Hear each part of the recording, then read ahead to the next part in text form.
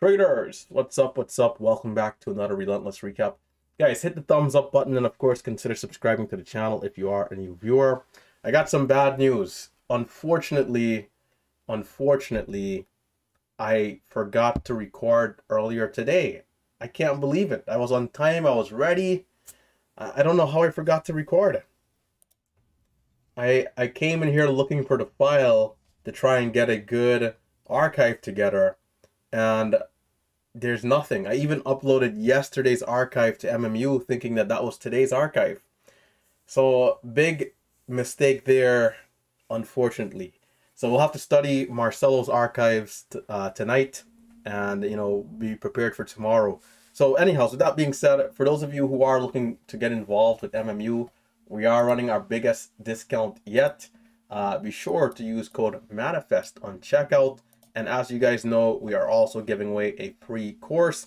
You guys can check out the MMU website here for the pamphlets, right? The flyer, going over the requirements, of course, being a part of the team here, the Discord, subscribing to our channels, and posting, of course, a 5-minute video on YouTube, all right?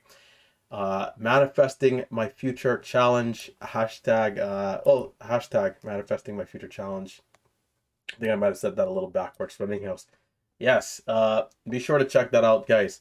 Crazy stuff today. VCIG. This one was the afternoon stock of the day. Really nice stuff, starting all the way down here, 360s, and going to a high of 24.20. Save in Discord absolutely destroyed this stock, as he did, I believe, it looks like 30,000 here. Maybe we'll get a confirmation from him later. But, north of 25K, let's say, in one day. So shout out to the Discord community, right? And, we're going to talk a little bit more about Discord at the end of this week. There's something I want to talk about. Guys, remember, free has been key here at Relentless Trading for a long, long time. Discord, there are going to be some changes coming to Discord, all right? So let's talk about this $4,000 green day that we have here today. We traded stocks TIRX 2600, HOUR 7, LXEH 6, and CJJD 222.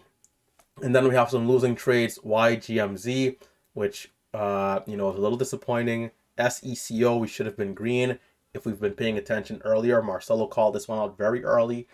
We could have got the break of 150 at the $0.50, but we were a little late. So yeah, TIRX, HOUR, LXEH were the main three. The others are not so, in terms of just size, whether red or green, not that significant. So yeah, let's take a look here. We'll start off with LXEH. LXEH, really crazy move here, pre-market. And those of you who trade pre-market, more than likely you guys already had a really nice day before the open even started with LXEH. This thing came up nicely. Lows all the way, around 63 cents, guys. This thing went from about 67, 63 cents in that range. Curls up slowly, breaks over 1, gets up to 139, pulls back. And it does this U-shaped red to green. Sometimes we'll see the cup and handle, right? We got the cup, maybe a little flag right here, and then a breakout. And nope, it just went straight up, straight up. It took off here around 917 and just kept going. And I traded the resumptions. It got halted up at 215. It opens up. It dips slightly as it curls. I'm in. It rips up. I'm selling. Nice trades. And I hesitated somewhere in here. Got back in. Sold into. So about 2 trades in here. Not bad. It opens up higher. It's a little bit riskier. I'm in. I get a small trade in here as it went up. But then it came right back down and fell hard. So short sellers definitely came in, and took over. So moving on to, what was the other one? Let's see here. HOUR. There we go. HOUR, another nice stock in pre-market. Gave an excellent move. And let's get our 5-minute in frame here. Yeah, so this one, going and started in after hours, really. So yesterday, this thing was at 141. Today in pre-market, it starts off nicely. Lows of 250. It pushes all the way to 478. Pulls back. It holds its levels, and here we kind of get the cup, a small handle right here. Then it breaks out, and it goes all the way to 577. If you're trading pre-market and you capture this area here, you are doing well on the morning. I mean, this was great, right? pulls back, goes sideways, and so into the open is where I then come as it curls up here for this, you know, a bit of a V-shaped recovery, V-shaped red to green.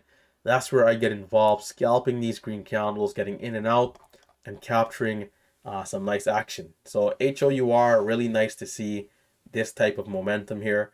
And you know, it was pretty smooth for the most part. After it started to pull back, we avoided the losing trades on this red candle, and we continued going. So that was pretty good.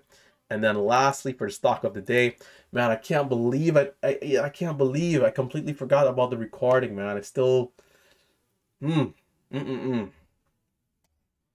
TIRX, you know, TIRX, and you know, what's crazy is that today and yesterday the price action were, you know, almost identical. It's just a matter of, you know, not going deep in the red early, being a little bit more confident to take the entries, being quick about it, getting in, building a cushion, adding to it. And there's even a point today where we made about $1 a share and we'd sized down to 1,000 shares. So, you know, if we were at our 2,000 or 2,500 share block, we could have added another 1K to, you know, 1,500 on the day. All right. So crazy stuff. But, you know, this thing is just going to go, and go. Right. So pre-market, we're a little sideways. We had a high point around 487. The pre-market highs were 560. So, you know, watching for that bit of an A, B, C, D coming into the open. Right. We got lows into the open at 356. It starts to curl. I think I came around this area. Well, let's put on the show trades to check. I think I came around this area here. Oh, no, I was a little earlier. Okay, I was a little early. So 3-bar play, so 943 is where I'm going to come. Why are the neighbors out there shouting, man? Come on. Do I have to call the cops on somebody here today? Relentless trader needs peace and quiet. If anybody's out there making noise at 9:30, it's going to be a problem. But, okay, I'll cut them some slack since it's 4 p.m. after the close. Yeah, so we got 470, and then we got a nice 3-bar play.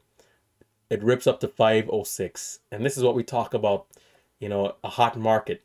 When the market is slow and cold, a 3-bar play might go from 470 to 480 and then flush back down.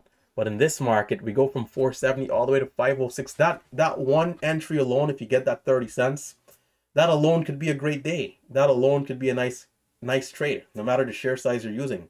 If you're someone who your average size is 50 shares or 500 or 5,000, it's like that one trade alone can be a solid trade, right? One and done.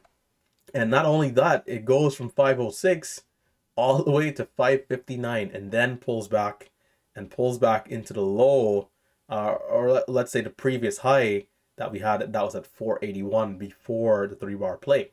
So it holds nicely, curls up, and look at this green candle here, man.